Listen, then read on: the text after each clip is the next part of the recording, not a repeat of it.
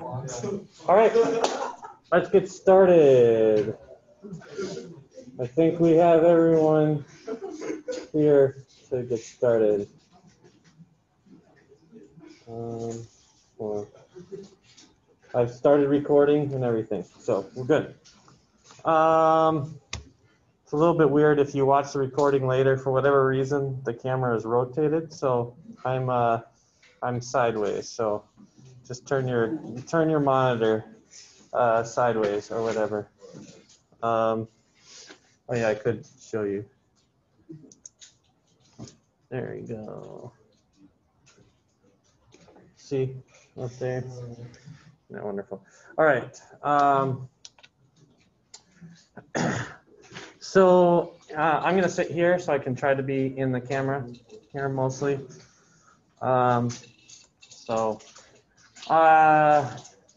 You should have responded to the 3 different sets of questions for today.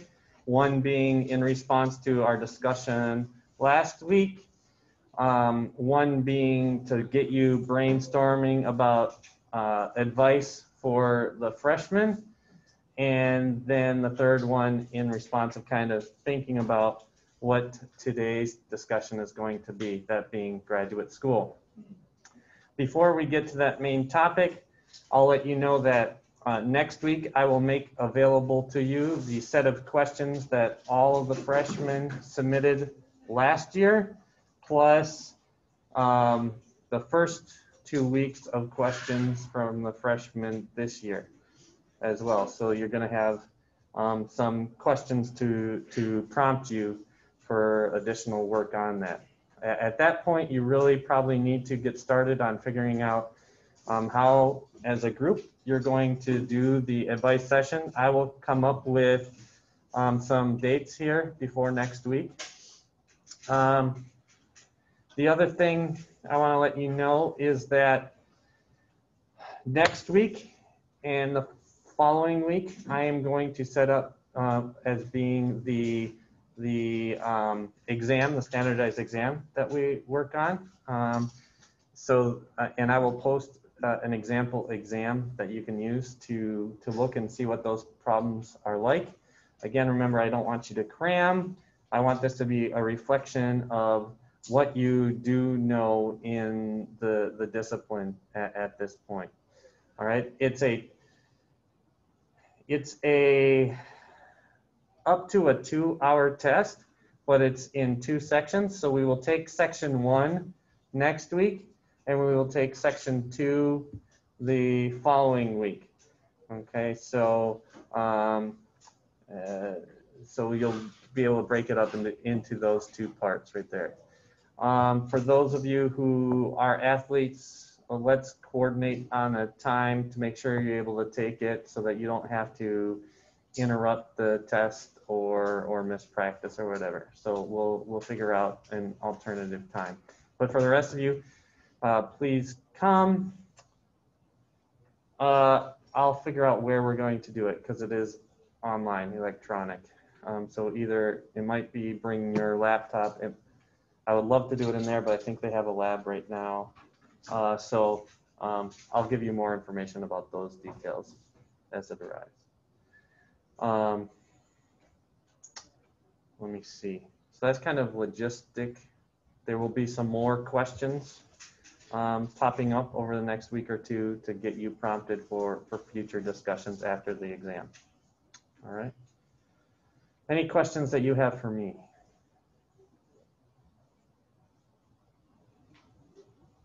All right. Well, let's get started on the main topic for today, that being grad school.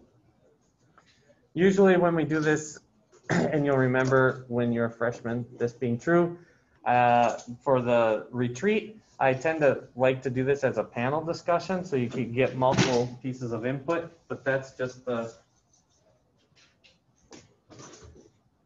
negative downsides of not being able to go away and have other faculty be present. So I'm going to try to be as broad based as I can. I'm going to base what I say based on 2 things. One is the responses that I've already looked at in the class. So if you answered things by last evening and you saw that I've already graded it, those will kind of fit into the answers that I give. But more broadly, I'm going to say things based on just conversations that I've had in my time here with a lot of students considering or not considering grad school. And so the first thing that I want to say before we go on is I'm not trying to suggest that everyone in this classroom should attend grad school. Some of you know that that's a great fit for you. Some of you aren't sure, and some of you know it's a terrible fit for you. So, you know, based on that, you're probably right in each of those categories. There aren't too many people who think, oh, grad school is a terrible idea for me, when it actually is a good idea. But there's a lot of people in the room who aren't sure. And so I especially want to be able to help you make a more informed decision. And the reason why I'm doing this early in the semester is so that if it ends up being something that you want to pursue, then you have enough time to be able to pursue it in a manner that is not rushed, or that makes you opt out of certain choices that you would have liked to if you had started sooner. Okay, so so that's why I'm doing it early, and that's why I'm presenting it, even though I know it's not for everyone necessarily. My experience is that a lot of people are hesitant to go to grad school for two primary reasons. There are a lot of other reasons, but the two biggest reasons that keep people from even considering grad school are one, financial, and two, maybe I'll call fatigue. Okay, so the first one, financial. You're paying a lot of money to come here to Taylor, and some of you have earned good scholarships to come here, but there's plenty of you who still have to make up a lot, even if you have a good scholarship, right? And for many of you, that means some sort of loan, and I understand that. And some of you, it's a significant loan. It's not a small amount. And so when you think about how much you've already accrued in debt, to consider going to school for an even longer period of time seems kind of daunting. And it seems like, is that really the right use of my finances? And so the first thing I want to say is that in computer science, and more generally in the sciences, the hard sciences in general, you should not have to incur any more educational cost. Okay, you should not have to pay another dime for grad school after you get out of Taylor. And that is true no matter what mechanism you employ towards getting your graduate degree. Whether that is going to school directly, or it's going to work and having your employer pay for work. Okay? In either case, you should not pay another dime of tuition after you leave Taylor. If you're getting a degree in computer science, computer engineering, chemistry, physics, whatever the case is, you should not have to pay any more tuition. Okay? So either that is because at the school you go to, the school will pay for you. Okay, and there are three general ways that the school will pay for you. And by pay for you, I don't just mean tuition. I mean pay for you plus pay a stipend for living on top of that. Okay, so not only should they be paying for your tuition, but they should be paying enough that you can find adequate housing and pay for food and general living expenses. Okay, every school that takes you seriously is going to offer those two things for you, that tuition and stipend. That stipend is going to come in the form of either what's called a fellowship or an assistantship. And the fellowship is the most preferred mechanism for them paying for you, because a fellowship is just like a scholarship is here, right? You get the money and that's all. You get to do whatever you want to do in your graduate work. And so those are most prestigious. They don't just hand those out to every student. There's usually some sort of reason why they give you that, either because you've demonstrated good work in the past, or you've got a connection with them that you've facilitated, or you've applied for some national fellowship that they accept. Sometimes the fellowships do come from the United States government, especially the National Science Foundation, or if you're in cybersecurity, maybe the Department of Defense, or the NSA or something like that. So there is money from the government to pay for these kinds of things. Lower down on the rung, but still usually the same amount of money, is an assistantship. And assistantships come in one of two forms. There's a research assistantship and a teaching assistantship. Okay, and you can kind of get by their names what the expectation is for you in order for you to get that money. A teaching assistantship, you're going to be expected to be a TA for some course during your time there. And so usually that means at least being in the lab. Oftentimes it means grading many or most of the assignments in the course.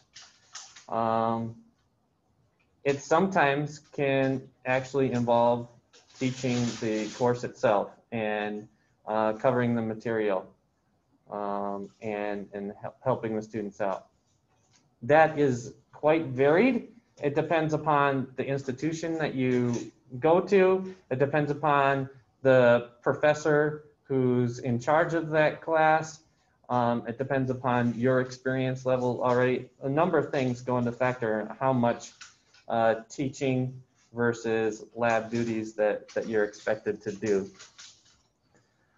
At a lot of really big universities, a teaching assistantship is seen kind of as the lowest rung on these three tiers, because everything at these big universities centers around research. So the whole reason why the professor needs a teaching assistant is because they want to focus their time on research, not focus their time on teaching. Okay, and so they need someone else to do all the dirty work for them. Okay, it sounds really backwards because you're at a university, but the point of that university is not teaching. That's a secondary outcome. The primary outcome is generating research. Okay, and I'm not exaggerating. The professors at these institutions, their livelihood, their tenure, and their promotion is directly connected to how much grant money they bring into the institution. It's almost never connected to teaching evaluations from students, much less getting good teaching evaluations from students. All right, and so of course the faculty are going to focus on research, and of course that's going to be their primary focus. And so at those kind of institutions, if they give you a teaching assistantship, they need the help. That's what the outside world thinks is the primary responsibility of the university. And so they still have to be teaching classes and helping students get through the material. And so the teaching assistant is the primary aid in making that happen. But they don't, research professors don't want their students to be doing the teach assistants, because then that's time that takes away from their ability to help them do research. So that's why at those institutions, the teaching assistants is considered kind of a lower level. At kind of a mid-tier university, it's more varied. There are some institutions that really do value teaching and value it highly, and you have some really amazing teaching professors at those institutions. And they will really try to help people become good teachers. They want to help students learn, and having their student become a teaching assistant is not seen as a negative, but it's seen as helping the true purpose of a university, and that is growing learning in the students. But there are some people at these mid-level universities that are trying to get to those top-level universities, and they kind of have the same mentality there too. So it's a little bit more mixed. It's kind of the next tier down of universities, whether a teaching assistant is low-level or seen as equivalent with a research assistantship. A research assistantship is, again, what its name implies, you're getting paid to do research. Okay? And so you attend your classes as a graduate student, and then you spend most of your time and energy doing research in a field of your choice. So every student, when they get accepted to a graduate school, should get one of those three forms of payment: a fellowship, a teaching assistantship, or a research assistantship. And those should come with full tuition plus a stipend. Okay, so you should not have to worry about going further in debt. Additionally, while you're attending graduate school, just like during undergraduate school, your debt, you're not paying interest payments on your debt. That continues to be true during graduate school. So your debt doesn't get larger while you're in graduate school. It just stays the same as when you graduated. Okay? So in general, money going further into debt should not be what prevents you from going to graduate school. Okay? So that's the first question. Did you have a question? Yeah. Okay. So that's kind of one of the big barriers to graduate school. The other big barrier that I mentioned is fatigue. Just like I have been in school since kindergarten, and I just need a break. I cannot do any more school.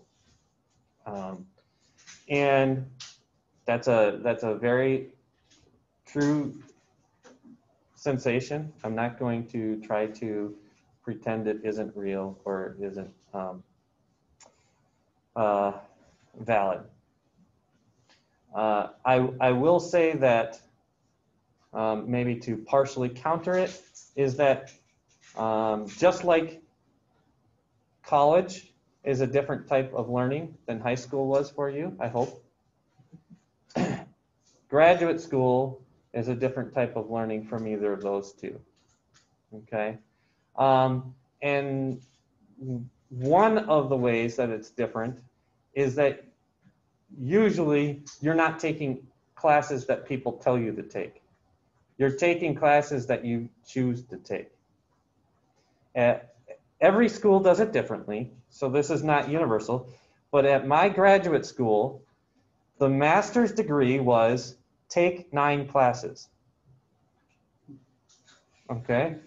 And then to get the PhD, it was take an additional 3 plus research for both of those. And that's as specific as it got. Okay? So imagine the freedom that you have when all you're told to do is take classes that are interesting to you. It's a different way of going about school than fulfilling certain requirements. And that 9 classes isn't 9 classes in a year.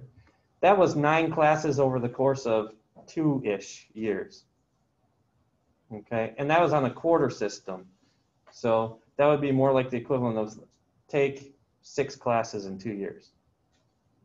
Okay, so you are not being bombarded with class after class after class, and all you're doing is homework and responding to the classes.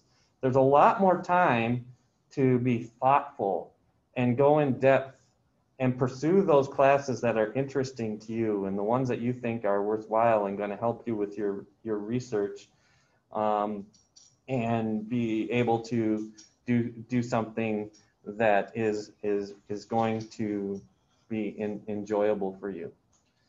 So yes, I did go to classes, but it was a different level of class, and it was a different intensity of class. Because even while you're going to classes, they want you to start thinking about your research. Even your first semester, they want you thinking, okay, what's something that you can look into? What's something that you can get your teeth wet on? What's something that is going to excite you about the next few years while you're here at your institution that's going to produce interesting work? And you can't do that if all you're doing is going to classes every day. So the load for classes starts lower than it is already here for you at Taylor and gets less. Okay, so I'll be honest, when I got to graduate school, it felt more like work than school. And it felt more like work to me because of the 2 things we just talked about. First of all, I was getting paid, right? I had a stipend and a weekly check that was coming in. And I was going into the office and working on stuff that wasn't just class related. So it felt more like a job at that point than school to me. So those are the 2 kind of big barriers that I know a lot of people wrestle with.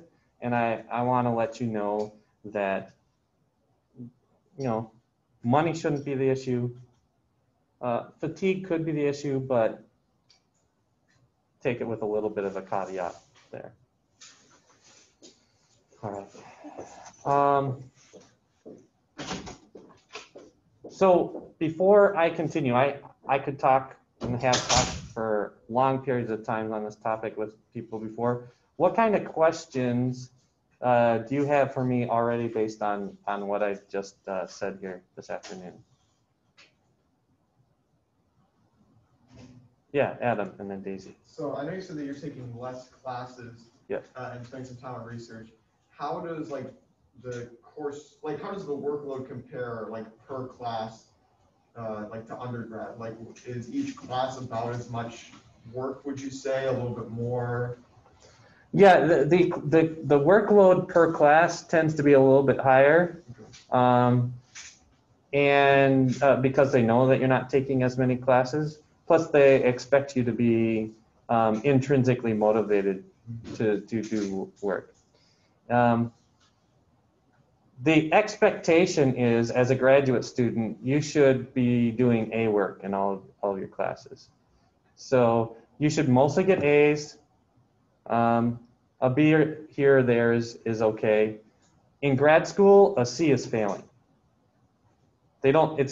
That's an unwritten rule, but a C is totally terrible in graduate school. And so there might just be more of a workload, right? Because there's a higher expectation of the performance that you accomplish in it. So yes, but it's not like double the load or something like that. It's incrementally larger. Daisy? So I was wondering what it looks like if you like go to a school like Purdue and they accept you and fund you for like cybersecurity, for instance. Uh-huh. And then you find in your first class or two that like, I don't really love cybersecurity anymore. I like web dev better. Mhm. If I switch out of that program to a different one, do I lose like funding and stuff? That's a great question. And so dealing with funding is the most difficult. And the answer depends, back to the first question, on what your funding was like to begin with. So if you have a fellowship, you have the greatest flexibility because whoever is giving you that fellowship has just promised to let you have that money no matter what you do.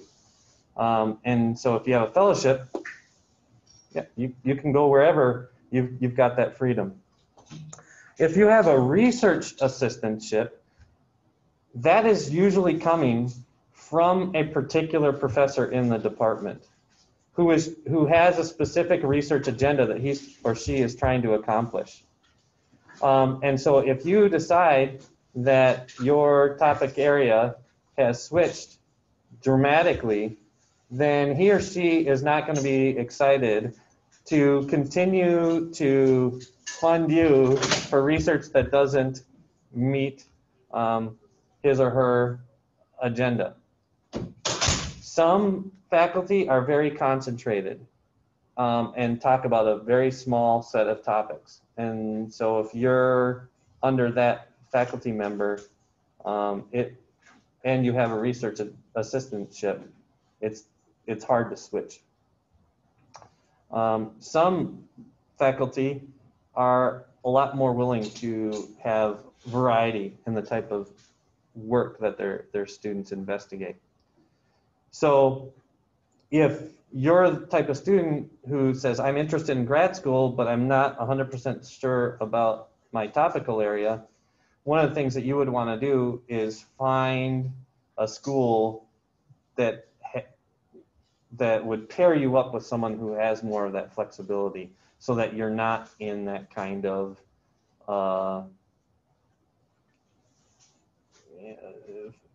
awkward situation where you know the money's coming from this person who wants you to do this, but you'd rather do this instead. A teaching assistantship oftentimes also allows you to have that flexibility because the money, again, is not coming towards a research agenda, it's coming from a teaching agenda. And so there's flexibility that way as well. So it's hard for me to give one fast rule, but there are times when it is problematic, yes. So yeah, you do want to watch that a little bit.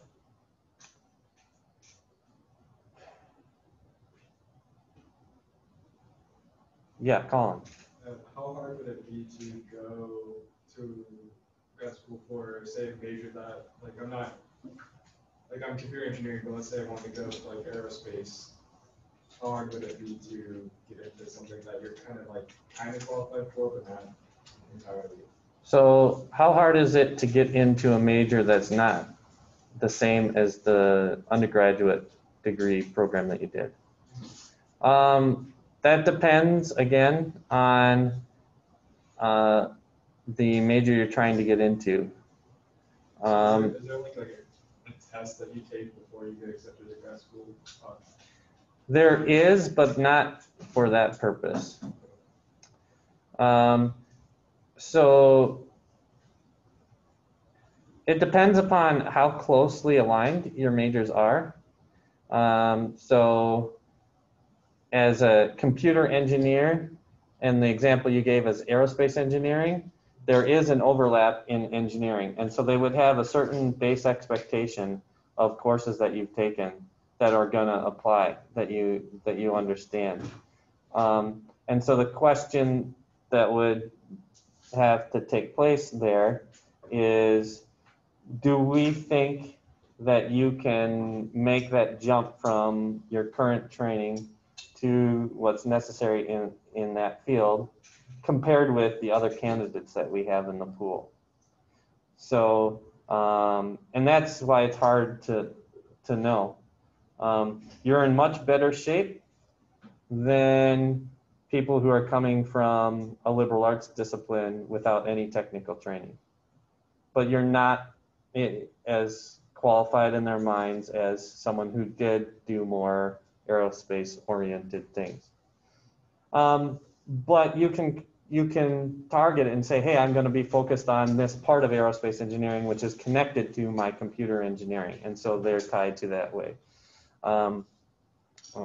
You could be doing things like working on the satellite projects here or doing internships at NSL and stuff to try to bridge that gap for yourself. So you can do things if you know that computer science or computer engineering is not exactly what you want to do, to convince the people at that institution that it's not a risk in taking you on.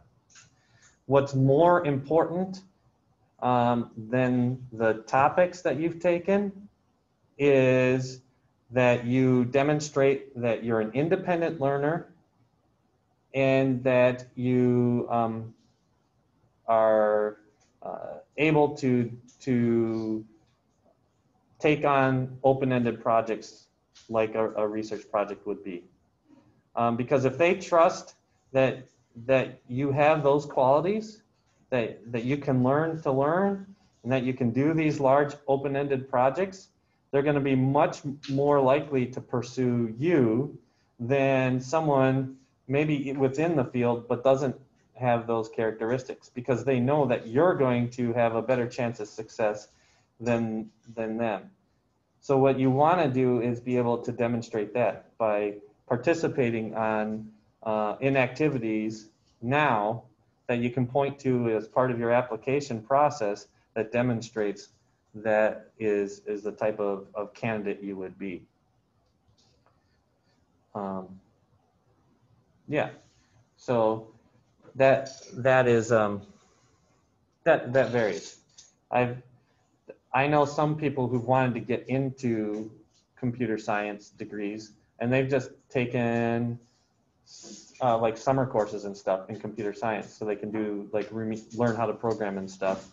They don't have to take everything in the computer science, but if they have a discipline that shows that they know how to learn, they're independent learners, and they can begin to program and do that competently, the different institutions oftentimes let them into the computer science field because that's the values that they're looking for from students, graduate students specifically.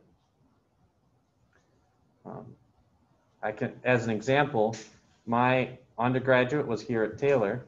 I got, at that time, it wasn't even an engineering program here at Taylor. I have a computer science degree from Taylor, but my graduate degree is in computer engineering.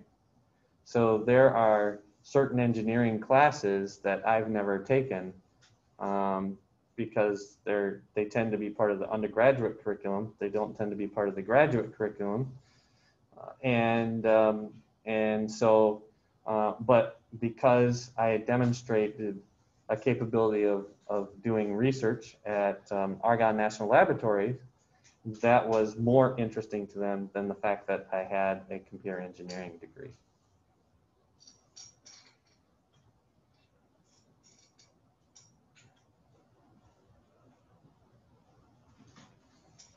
Go ahead, David, and then Adam. Who is it? You. Have you been a teaching assistant in graduate school? Have I been a teaching assistant in graduate school? I have. Okay. Do you think it's helpful for you now that you're teaching university classes? Is it helpful for me now that I'm teaching classes? I think it could have been helpful. The way it was a little bit helpful, but it wasn't as helpful as it could have been. And that was because I was at a Research One institution. I got more from my teaching assistantship. I got more than a lot of students did at my university because my graduate advisor was, I on maternity leave. And so she didn't want to have to, she didn't want to have to stop at the beginning of the quarter. She just wanted to go and as long as she could into the quarter before she gave birth. And so I took over the class from her when her daughter was born. And so I was really doing a lot of the teaching in that course. But it was for, say, 4 weeks of the course rather than 15 weeks of the course. Again, she had set up all the materials. She had set up all the labs. She had set up all the lectures and the exams and so forth. And so in that sense, it wasn't as helpful as it could have been. I wasn't really designing the course. I wasn't delivering the content that I thought was important. I wasn't kind of culling the important ideas and making the slides and all those kinds of things. So that's where it wasn't as good of an experience as it could have been. But it was better than just being a research assistantship. Because at my institution, there wasn't a value on teaching. There's increased a value in teaching since I left, actually. Yeah, those of you who have had Dr. Hipschman, I think, see that they really have developed teaching in him. He went to the same institution as I did, just 10 years later.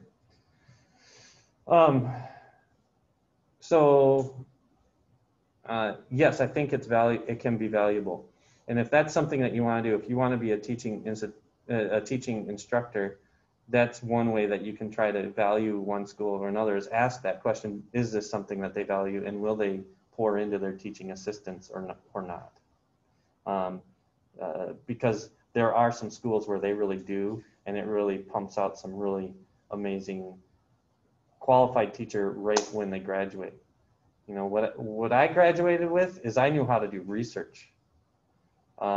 And I knew I wanted to teach, and I liked to help people to teach, but I didn't have any tools in my tool belts for how to do that effectively. And so I had to learn. I had to learn a lot about how to do that better. There were a lot of growing pains that I've gone through because I didn't have that formal training. I've had to teach myself. Yeah, Kevin.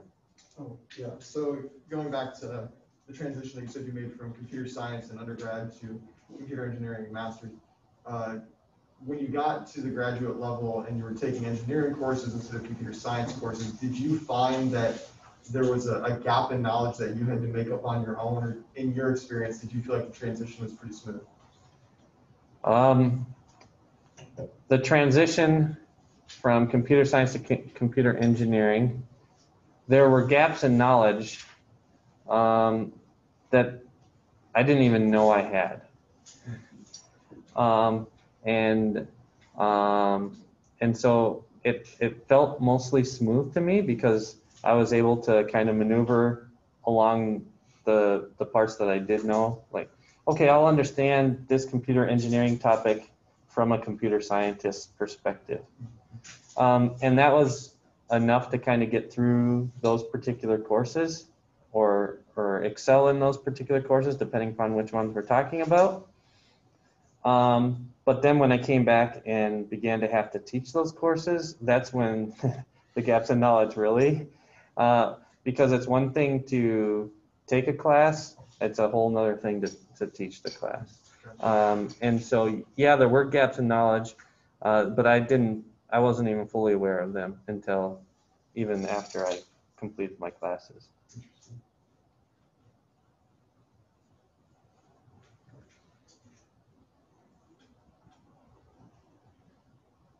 Yeah, Kendall. Sorry, did you say where you went to grad school? No, I didn't. Thank you. On purpose? No, just slip of mine.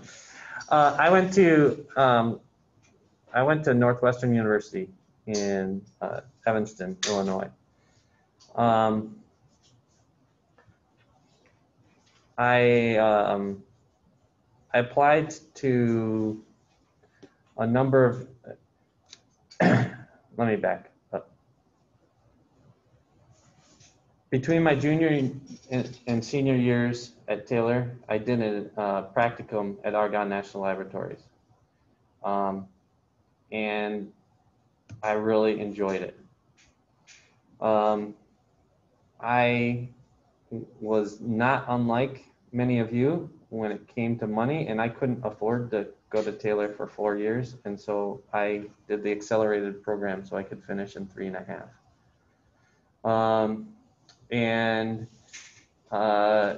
So I was done in December, but I knew grad school wasn't going to start until the fall. And so I had an invitation to come back to Argonne National Laboratory. And I took them up on that, and I was really enjoying the work that I was doing there. Roughly speaking, what it was a proof of concept that cloud computing would work. And there was a big, gigantic demonstration of this fact in November of that year. Basically, the entire department that I worked in was trying to demonstrate that the government should keep funding them because they're able to make this kind of a demonstration. And so I had gotten accepted into several graduate schools, but asked to defer them because I wanted to participate in this exciting research project for me. So I continued to work through that fall, and I was kind of being me and not paying attention to deadlines, and missed a lot of deadlines for reapplying to graduate schools that following year. So I sent around applications to schools nearby Argonne because my advisor, research advisor at Argonne liked the work that I did, and he said that he would be willing to pay for my schooling if I continued to do research for him at the laboratory. And he also was a professor at the University of Chicago. So I applied to the University of Chicago, Northwestern University in DePaul, so forth. And I wrote on that all the applications that I didn't need funding because of this verbal agreement I had with this advisor, which is completely shocking and unusual to these graduate committees because they're, like I said, they're used to having to provide funding for researchers.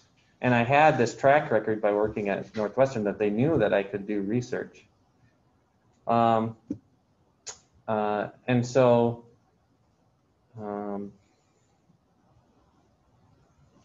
I don't know exactly when it was, say May, sometime late in the spring. Northwestern contacted me and said, now this bit about you not needing funding, is that because like you're independently wealthy or what's going on here? So I explained the situation to them, and they said, so if we offered you a fellowship, would you take it? Like, yeah. Because like I said, the fellowship is kind of the best option available to you. It gives you a great amount of freedom. And so that's why I ended up at Northwestern, because my advisor, who I ended up working at Northwestern, was doing work at Argonne. And so I had seen her doing her work there.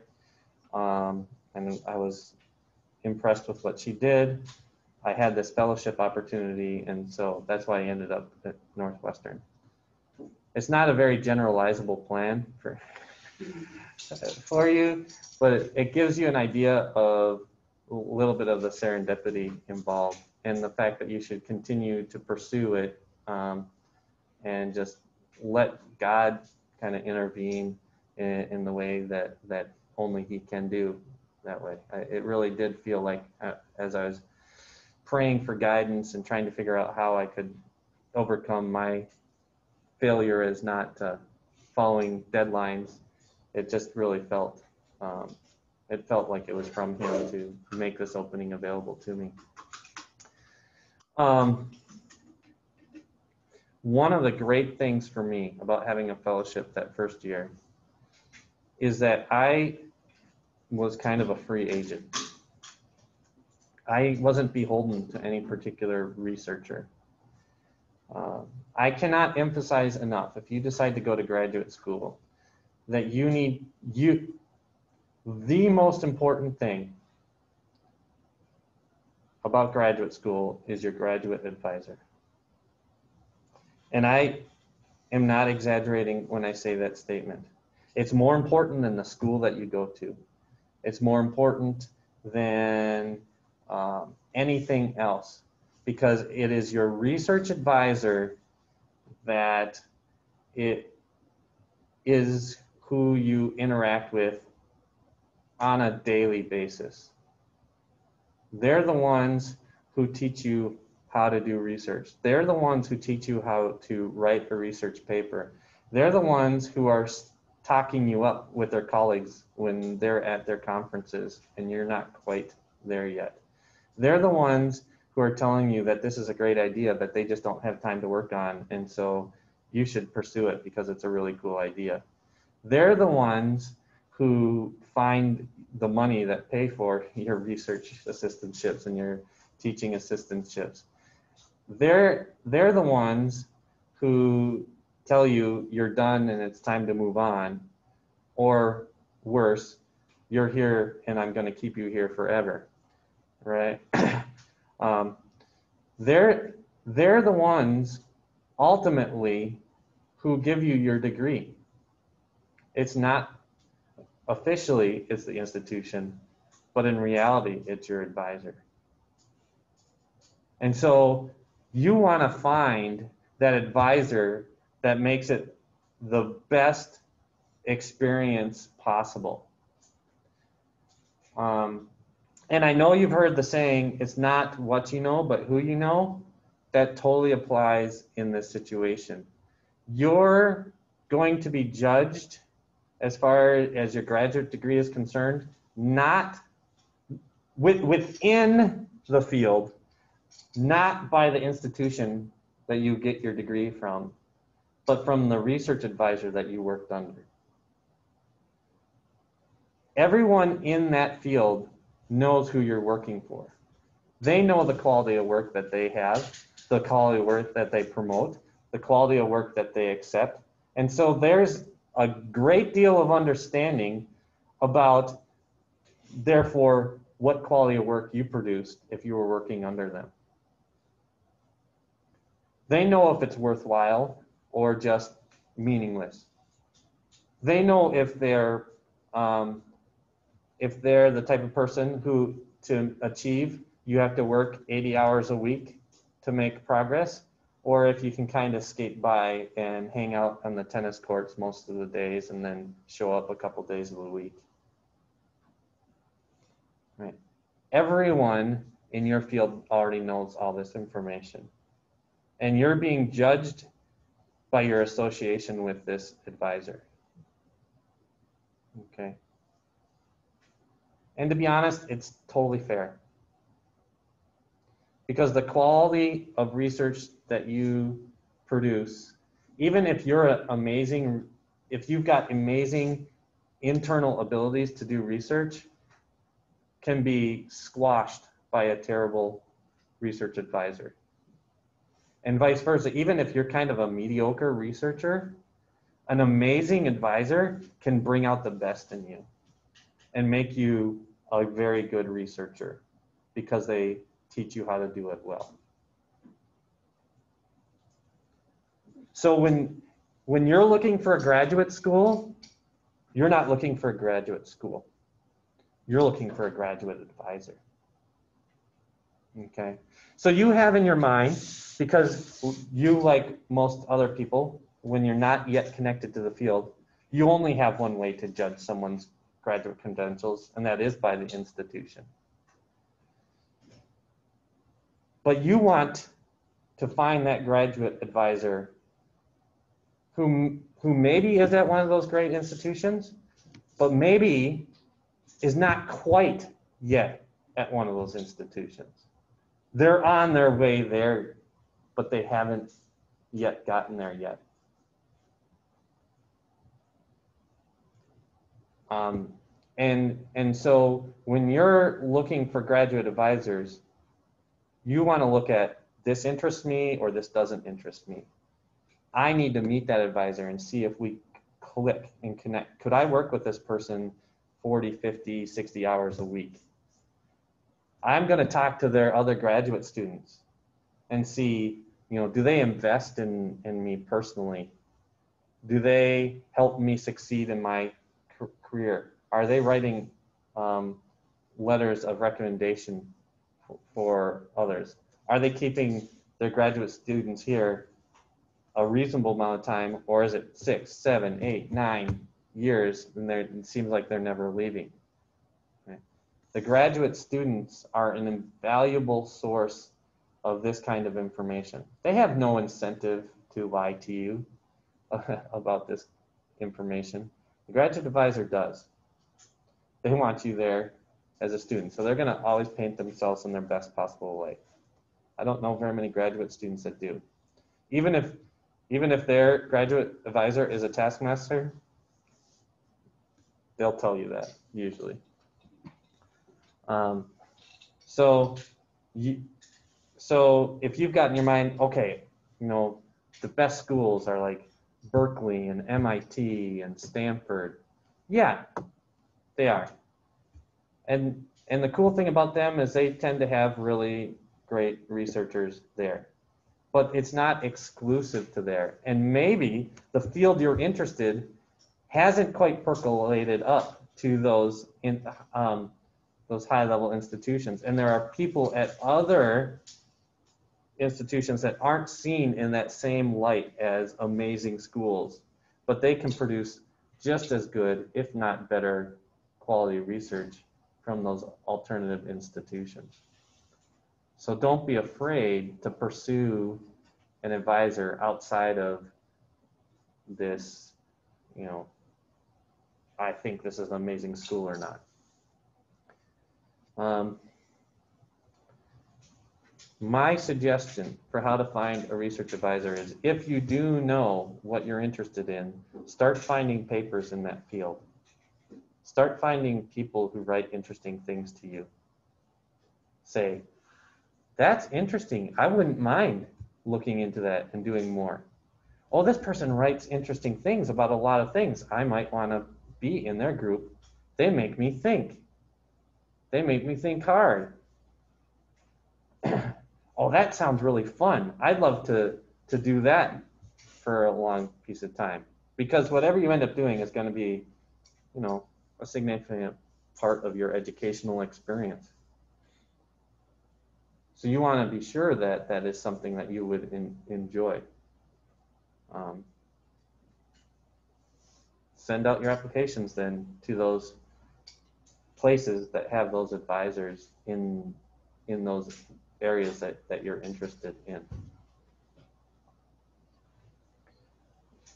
So I can't emphasize enough the importance of that research advisor.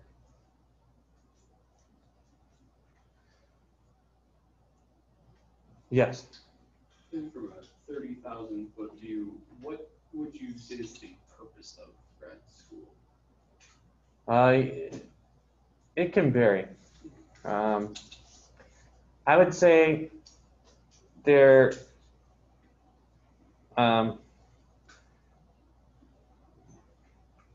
maybe there are 3 primary purposes that you might encounter. So first, maybe most obvious, is that you're trying to train future academics. So They need to learn how to do research, they need to learn how to teach, and they're going to be involved in an institution. That's probably, in this classroom, probably the least appealing to the largest segment of you, to be honest, even though it's the most obvious purpose. Purpose number 2 is that it allows you to begin to explore areas of computer science independently. You're no longer under such guidance as you are in undergraduate school, right? Most of the time you have some project that we've chosen for you. You've got homework that you have to do. You have to read the book that we tell you to do, and that's kind of the extent of your classes and your learning. Whereas in graduate school, it's much more a pursuit, an independent pursuit of learning and knowledge. And so it's very useful for, say you want to do, rather than, let's say you say, I want to be in industry, the graduate degree then is helping you be the type of person in industry who's going to be the system architect, the person who's going to say, what's the future for this company going to hold? I'm going to position our company to use, to take advantage of what the future is and help us do interesting new things as a result, rather than being the person who gets hired on to the company once the company has already set that direction and you're trying to achieve someone else's vision. Okay. So that would be kind of the second thing, is this kind of independent learning. And the cool thing about it is, unlike a job, you have a little bit more freedom on what you want to explore, because it doesn't have to produce a bottom line immediately. So it gives you a little bit more freedom that way before you get into a job.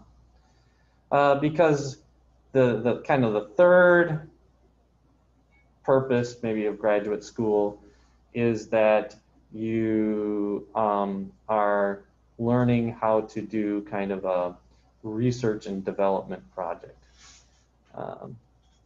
And I distinguish those independent learning from research and development because one is much more targeted. We're trying to do this particular thing. We have a product or we have a process that we're trying to engineer and make, as opposed to just kind of learn about the world and see what kind of happens, kind of thing. And that is also very valuable, right? Because without the research and development efforts, our companies would stagnate, and they would get overtaken by startups and other companies that are innovative in nature and come up with new ideas. So while the first one is the most obvious, kind of building academics, the other two are where a much larger portion of the population benefits from graduate school learning. So much so that let me talk about a second route into graduate school that probably is going to be a larger, frankly, that a larger number of you are going to do. And that is, instead of immediately going to graduate school, it's having the company that you work for pay for your graduate school, because they see the value of graduate school along the second two points that I just mentioned. Usually, if you do that route, it's the same thing as I said before. You're not paying for your graduate school. Your company is paying for your graduate school, and you're getting whatever your normal salary is on top of that. Because you do have a job, usually this path is slower. Usually the company is going to say you can take one class at a time. And so it takes longer to get through the graduate degree, one class at a time, than going as a full-time student. But oftentimes, the company that you're working for has something interesting that they want you to work on that's related to the classes that you're taking. And so they and the university will both allow you to work to tie your work project to your university project research in some way. So it's not like you have to do your work and then you do your school and they're independent from each other. They can be tightly integrated together. And so it benefits both the institution and the employer as far as having that. But instead of it being like a 2-year degree for your master's, it's more like a 3 to 5 year degree for your master's because you've slowed down the process. So there's give and take in that kind of an arrangement.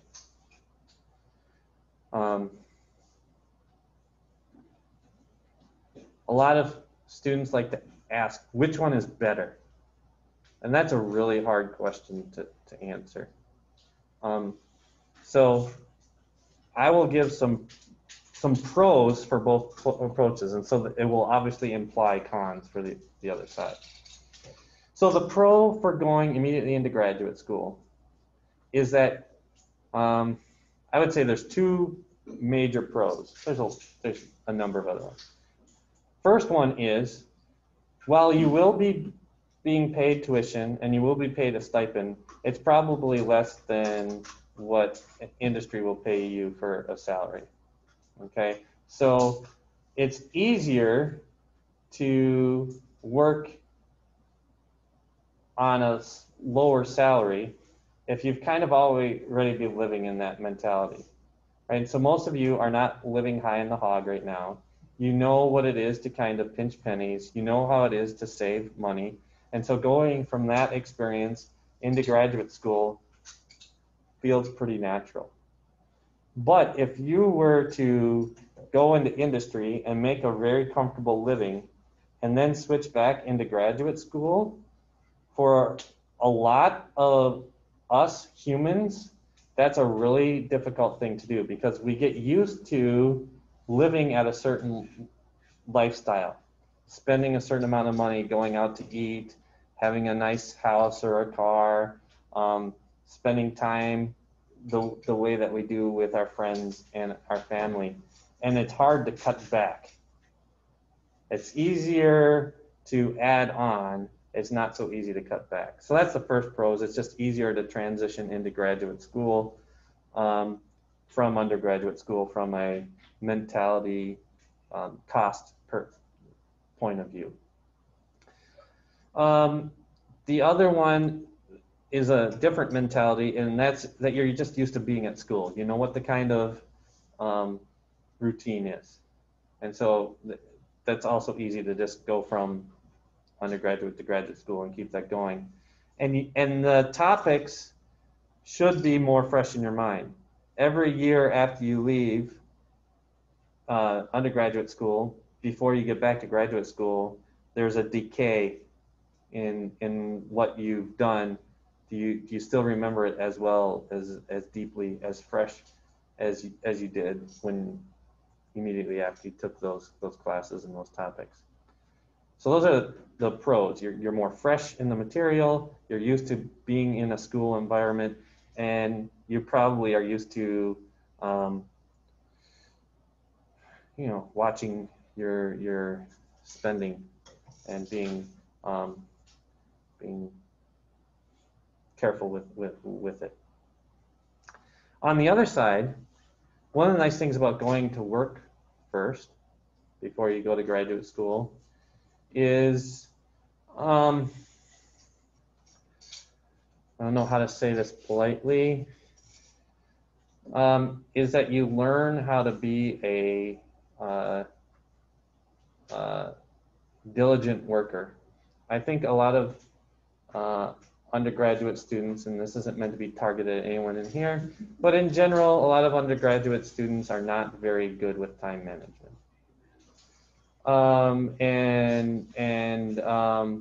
So you have a lot of free time you don't even realize you have. And once you start working, that kind of becomes more obvious.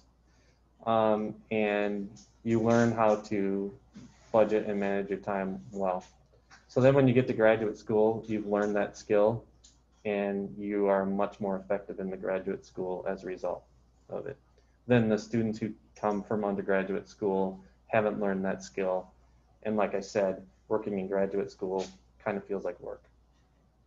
So that's a huge bonus of having worked first over going directly in. If that doesn't apply to you, and I know I've worked with some of you, you guys do have very good time management skills, that's a non-issue for you. But that's a overgeneralization. It's especially true when you start talking about combining that with the topic we talked about last week, which is balancing career and family. When you have a family, you don't have time to just throw away.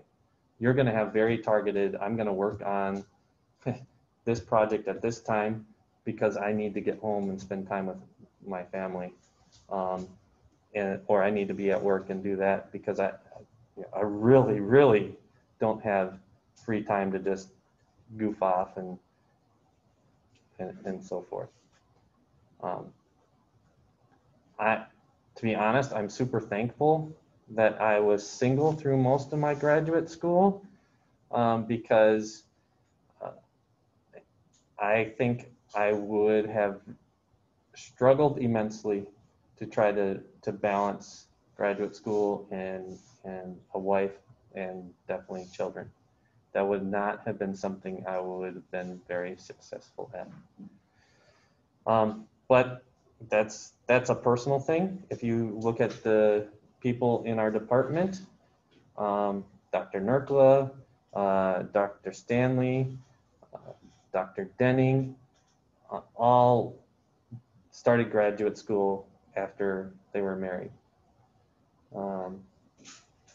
and succeeded quite well.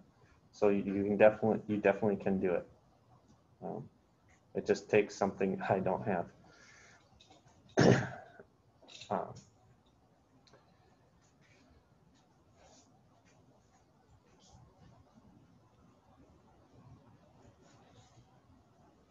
More questions?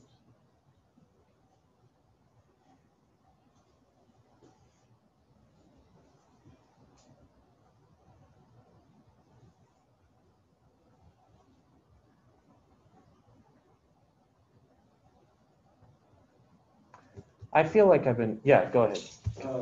Is it reasonable to expect that if you're looking at a grad school program online, that they'll have like either most or all of their courses that you could take listed, or is that something that you can only get if you inquire with them directly?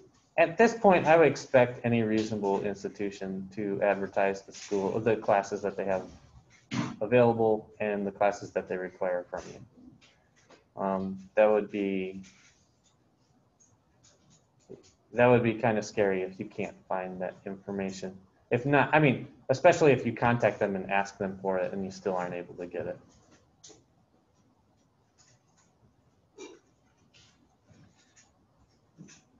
I feel like I've been kind of talking in monotone today, like maybe grad school seems like kind of like, let me change my tone a little bit, because to me, graduate school was a totally exciting time of my life. I really enjoyed it. I loved being in graduate school. I loved learning. Well, I love learning in general, and so graduate school was like the optimal place for me, because I got to explore exactly what I wanted to do, as deeply as I wanted to do, and there was no one telling me, you're done. It was me saying, oh, I could do this, and I could do this, and this is really interesting, right? It was it was super amazing. I had a lot of flexibility on what I did and when I did it, which gave me flexibility outside of graduate school, in the sense that I was able to do things that I don't think I would have done if I had a more structured 9-to-5 job. Two of the most prominent examples would be, first, I really started to get into running. I had never run before, and I actually ran marathons in graduate school, and I really enjoyed that. I was much more fit than I am now, and it was great. And because I didn't have this 9-to-5 thing, when it got close to the marathon time and I needed to run a 3-hour training run, I could find time in my schedule for that. It's even on a Saturday or whatever. It's hard to do. I couldn't imagine doing that now. The other thing was that I was able to more effectively participate in the church I was involved in, because I could set aside an evening to be working with the high school youth group that at the school, or the small group that I was in was quite accessible to me, because I could just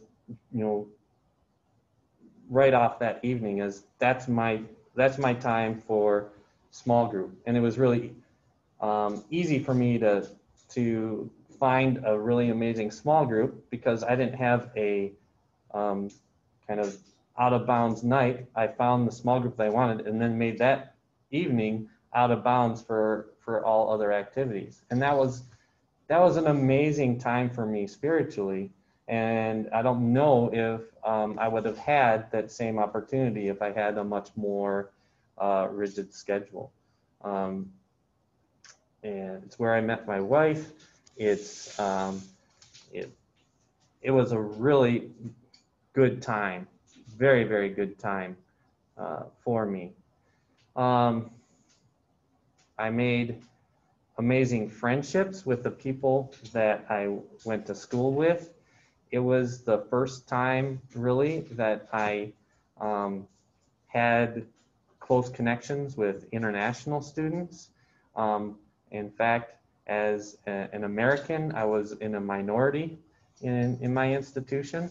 There were more Chinese and Indians than any other nationality, maybe close.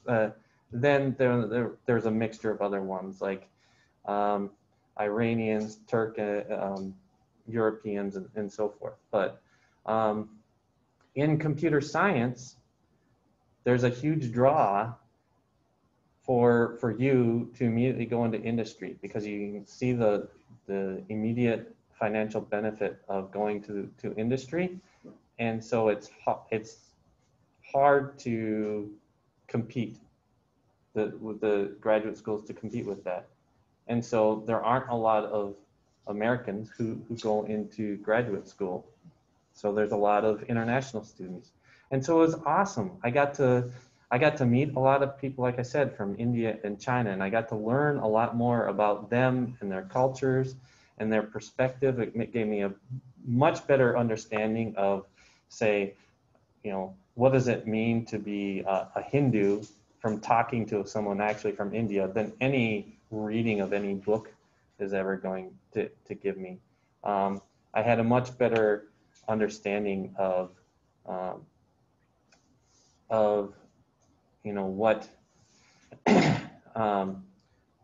what they experienced, because we were with each other all the time, and what difficulties they encountered in things like immigration status and visas and all these issues that I wouldn't have even been aware of in if I were just surrounded by a bunch of other Americans. And so that was a wonderful experience for me too.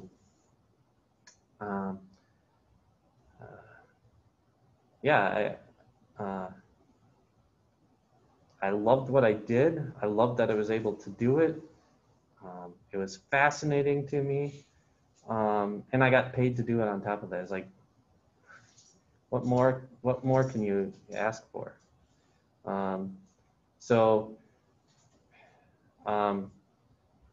if that sounds like something that you're interested in, if that's the type of learner that you are, if that's the type of environment that you want to put yourself in, that's grad school is the right fit for you.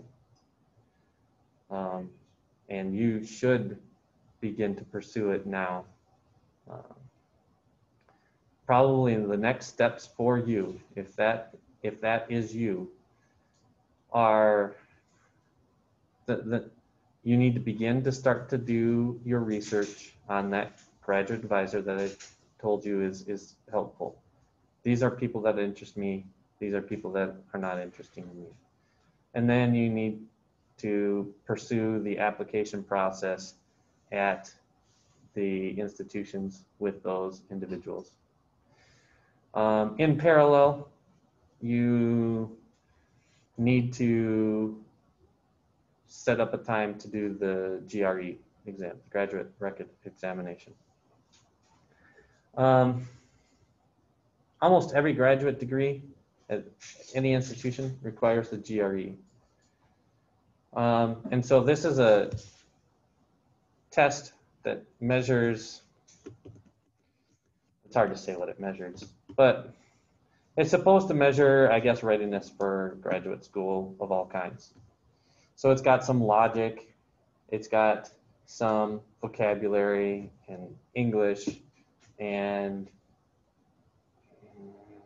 maybe some math involved in there. But this isn't math like you need this to become a computer engineer or astrophysicist. This is math that everyone in any degree program should know, right? So it hasn't really gotten any more sophisticated than the math from the SAT kind of math. So there's three parts to it. There's the math, there's the reasoning or the logic, and the English. And you better bet that in our field, everyone can score highly on those math and reasoning portions. And then the English kind of gets like, okay, yeah, it looks like you can read.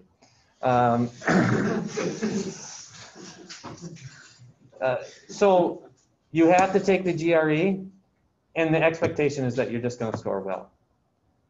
So basically, they don't even look at the GRE. It's kind of like, yep, they did what we expected. High in math, high in reasoning, fine in English. And so that's not at all going to distinguish you from any of the other applicants, at all. Okay? So unlike at an undergraduate where maybe like a really good SAT or ACT kind of opened some eyes at admissions, it's kind of like just the expected behavior here. Okay, so you have to do good in the GRE. You can't blow it off. You have to do good. But it's not going to differentiate you at all from anyone else who's applying for computer science or computer engineering degree. What is going to differentiate you are your letters of recommendation and projects that you've done as an undergraduate. That's one of the reasons why you benefit from being here at Taylor, because you have made relationships with us as faculty, and we can, if you've done it, we can write amazing letters of recommendation for you because we've seen what you've done and we've interacted with you much more than ever could have happened at some, giant university. And those are the things that are going to differentiate you from the other applicants. Because we can say with certainty, I know that this person is going to succeed in research because they've succeeded for me and as an undergraduate in ways that most undergraduates don't even get a chance to. So start talking to us about opportunities for writing letters of recommendation for you. That's really what's going to differentiate you from everyone else in the field. Yeah, Kendall.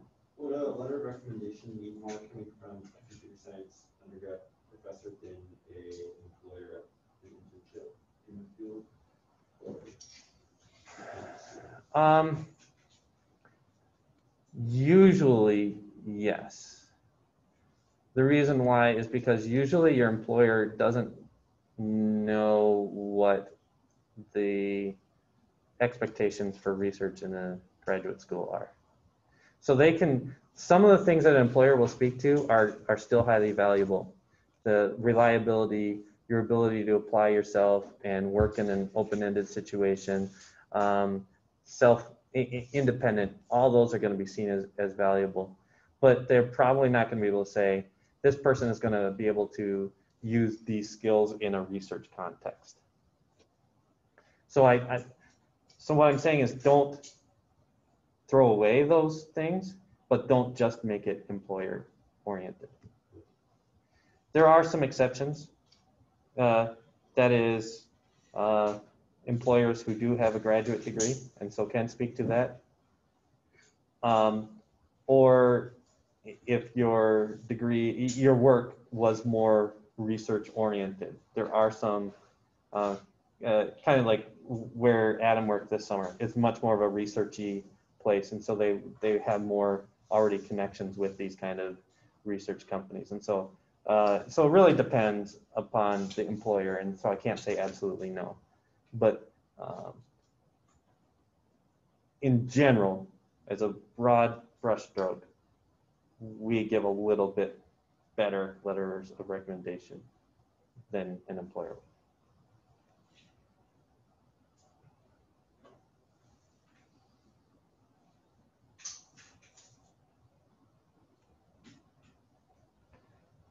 All right.